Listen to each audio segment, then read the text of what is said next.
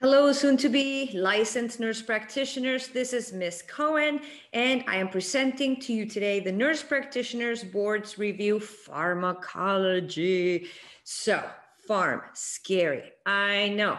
Is there an easy way to remember pharmacology? Nope, but let me teach it to you. Let me share with you ways that you can comprehend it, ways that there is some memorization, and we'll talk about those. But you're better off understanding the classifications of these drugs so that you know how to apply them. And we're going to talk about them as we go through them. Now, before we go ahead, I personally think the best way for you to memorize, and here I say again, memorize some of these drugs is to do, what do you call it? Note cards. Literally, write on a note card, for example, Cipro. Turn the card around and then write down things like UTI for complicated cases, or what else you use Cipro for? Anthrax, right? Now, and you do that for whatever else you need to. But there's other ways of applying your knowledge to bring you closer to getting the right answer on the boards. For example, when we talk about beta-lactam family, right? Your penicillins, amoxicillins, all of those guys. Those you got to think about ear, nose, and throat. I've mentioned this in other lectures because it's important. So I may be a little bit redundant, but redundancy here means something. You got to know it, right? So back to the ear, nose, and throat. Everything is connected. Your ears is connected to your nose, is connected to your throat. So how do you treat those areas? Pick something in the beta-lactam family. Penicillin, amoxicillin. You'll be closer to finding the right answer that way because you comprehend that this area is treated with that category. But again, there's other things that you have to memorize. For example, if I say to you Lyme disease, doxy, right? Pretty simple. But another way to apply the knowledge is, for example, when we talk about fluoroquinolones, right? This is a category of pretty serious drugs. This is what I like to refer to as the big guns, right? You save the fluoroquinolones for your very serious cases. For example, when we talk about community pneumonia, right? Community acquired pneumonia. These are the people who are immunocompromised, the elderly, right? They have a lot of comorbidities. You're not going to give them something light, right? Like a beta-lactam. You got to give them your big guns because if not, they're going to die on you before the medication does even touches them, right?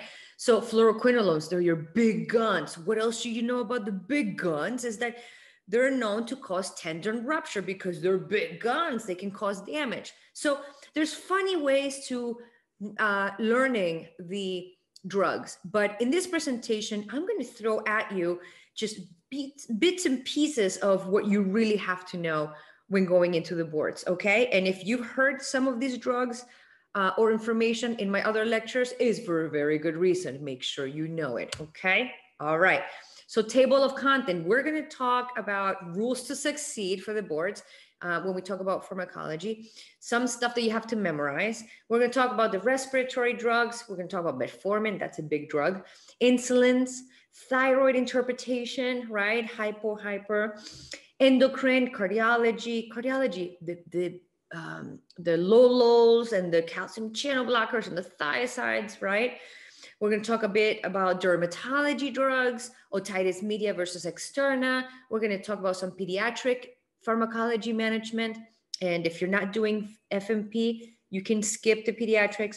We're going to talk about a few adult vaccines you should know, pregnancy drugs, neuro, bone and muscle, gastric, urinary, right? INR interpretation, here's a big one, sexual health, miscellaneous stuff, and we're going to finish it up with some sample questions. And oh my God, I'm sorry, you guys, I didn't put any makeup for you today because I'm a mother, a recent mom. I just had a baby 2 months ago, and when you're a mom, you ain't got time for makeup, so pay attention to the lecture, not the video. Okay. Rules to succeed, right? Everything mentioned in this presentation is fair game to show up on the board. So what are you going to do? You're going to watch this lecture as many times as you have to in order to comprehend and memorize whatever needs to be comprehended and memorized. Pay attention to the clues in the questions. This is very, very, very, very, very important. As you're reading questions on the boards, you can just start picking up on clues, right? That make you think about a diagnosis. It's like your antenna goes up as you're reading these questions and picking up on the clues. And we're going to talk about some of these clues that you should be aware of, okay? When studying, don't focus on specific drug doses, but rather safety. Boards is all about safety. And remember, they expect you to know the very basic foundation of knowledge for safety. So don't read too much into the question. That's another big one. All drugs are mentioned by generic and trade names on the boards. They may use drug classes, such as like the anticholinergics, instead of using generic and trade name of drugs. So make sure you know your groups. And we're going to talk about those too. The test will use commonly named drugs, well-recognized drugs. So don't freak out. You don't have to know the entire Hippocrates here, right, worth of drugs, but we'll talk about the ones that you really have to know. Some stuff you have to memorize. For example, your classification of drugs. Which drugs are your macrolides? Erythromycin, azithromycin, clarithromycin. You see the suffix mycin? Well, that's your macrolide, your mycins. M for macrolide, mycins, okay? Cephalosporins, you don't need to know the generations. That alone can take you a week to memorize, but the boards won't ask you what generation does this cephalosporin fall under, okay? Don't waste your brain cells here. Quinolones or your fluoroquinolones. This is your Cipro, your fluoxetine, your Levaquin. Levaquin, so when you think about quinolones, think Cipro under the waist, right? Under the belt, right? For like UTI, serious UTIs, okay? Not the basic UTIs that can be treated with, we'll talk about. But Levaquin is your fluoroquinolone for up north, so your lungs, right? So your Levaquin would be for your immunocompromised patients for community-acquired pneumonia. Don't give them Cipro. Cipro's for down there. When we talk about sulfa drugs, we consider Bactrim a sulfa drug, and macrobid is not a sulfa drug. I just wanted to point that out, but I needed to make sure that we did discuss nitrofurantoin or macrobid, which we'll talk later on the presentation. But do not think that macrobid is a sulfa, because it's not. It falls under its own category. And tetracyclines, doxycycline. You do not need to know which antibiotic treats gram-positive versus gram-negative. Thank God. Leave that for the doctors. Actually, they don't even know that too. Leave it for the pharmacologist. So let's talk about respiratory drugs, right?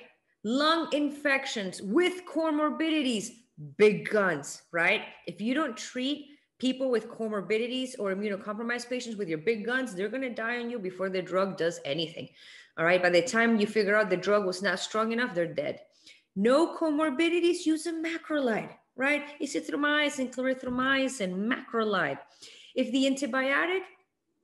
antibiotics were introduced in the past 3 months, like a doxy, you would want to introduce a doxy, a levofloxacin, or an azithromycin, clarithromycin, plus amoxicillin or augmentin. So an example would be you have a young, healthy guy with pneumonia, right? You should know from my respiratory lecture that young pneumonia or the healthy pneumonia is treated with like a macrolide, okay? If 3 months go by and they still have symptoms, what does that tell you? The pneumonia did not go away. They need to have something stronger. And then what do? You pull out your big guns, right? The little guns didn't do anything. Now you got to treat with your big guns. So you pull out your levofloxacin, which is your fluoroquinolone. Or you can try doxy or try that combination that we talked about. Makes sense, right? Pertussis, whooping cough, all right? This is caused by Bordella pertussis, which is a gram-negative, which nobody cares, the boards won't ask you, but you need to recognize that this cough is described as hacking cough, and that's a huge clue. When you're reading a question, and I don't care if the question is a paragraph long and it takes you 60 seconds of your precious 3 hours to take the exam to read, or if it's a sentence, But if you see hacking cough, ignore everything else on that paragraph and know we're talking about pertussis.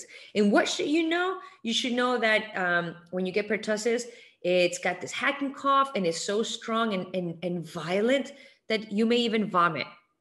Okay, it lasts on average 2 to 3 weeks.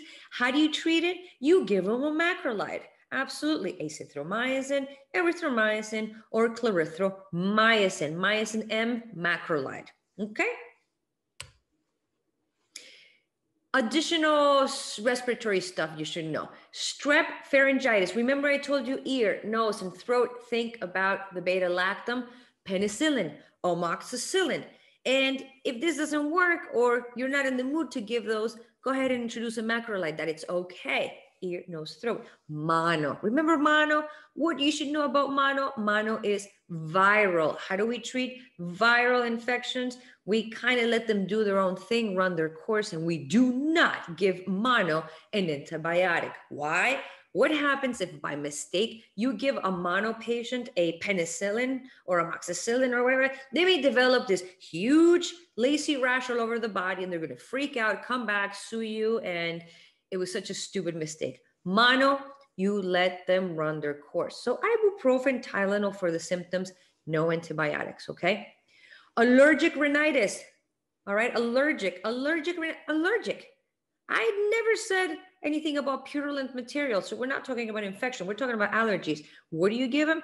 Intranasal steroids, antihistamines, right? Decongestants, all that stuff that you would take for allergies, allergic rhinitis, not sinusitis, right? Okay. Acute rhinosinusitis.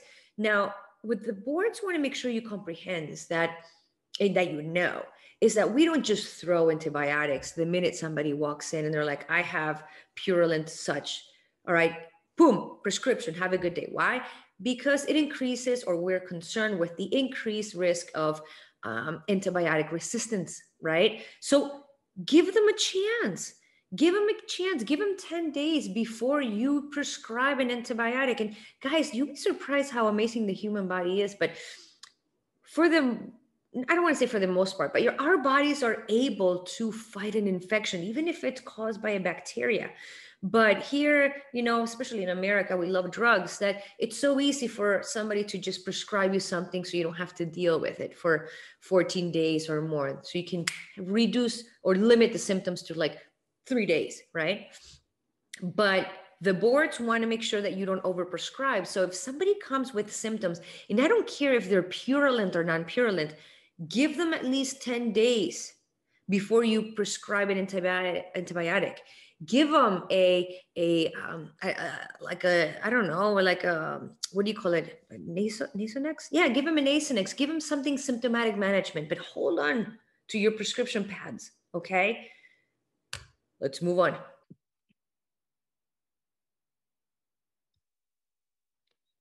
Well, ladies and gentlemen, that was just a small little piece of the live review courses that I offer. And I still have the recording available for you. So if you found that interesting or helpful for your studies, I welcome you to come into my website, cohenreview.teachable.com, where you can access the remaining of this presentation.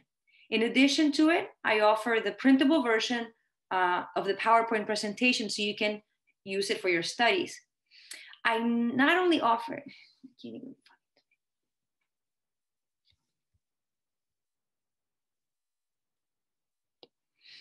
well, ladies and gentlemen, that was just a little small preview of the live review courses that I offer.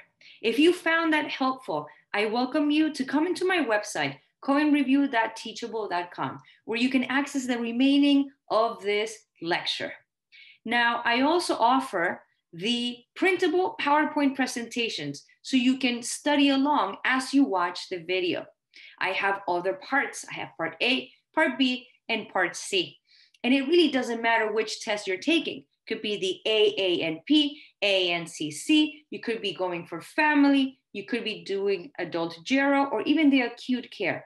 All of my content will be extremely helpful regardless which test you're taking. So welcome to my website, cohenreview.teachable.com, and come access the remaining of this lecture. I also offer an entire review course, super cheap compared to what's out there. All right, you don't need to spend hundreds of dollars. I offer it for very, very little, and you can access it for up to 3 months. And if you need an extension, just let me know.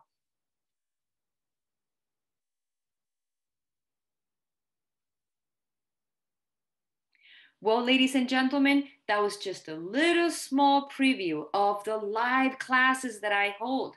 But if you liked this style of teaching or learning and you want the rest of the presentation, then I welcome you to come into the cohenreview.teachable.com, where you can access the remaining of this video. And also, I offer the printable PowerPoint presentation so you can study along. Now, I have part A, part B, and part C. And it really doesn't matter which test you're going for. You could be taking the AANP or the ANCC. You could be going for family practice, adult gero, or even the acute care. All of those tests are covered in my review. And my content is very, very helpful, especially if you're trying to condense all the material before you're going to take the test to make sure that you're ready. In addition to the live courses, I have probably the most inexpensive entire review course called the Cohen Review, where I go over each system. So again, I welcome you to come and access the content. I have some free videos on my website, which will be very, very, very beneficial for your studies. If you have any questions along the way, please shoot me an email at thecohenreview@gmail.com. And if you're not following me on social media, such as Instagram or Facebook, I welcome you to do so. Not because of I want to become popular or have more followers. It's just because I'm constantly loading tips and little study materials and things that I may not have in my reviews that are just updated content that you must be prepared for to see on the test. So again, welcome to the Cohen Review. Come see my stuff, and thank you guys for trusting my work in advance. And I wish you the best of luck with your studies. And don't forget to let me know when you pass, because I want to make sure I congratulate you.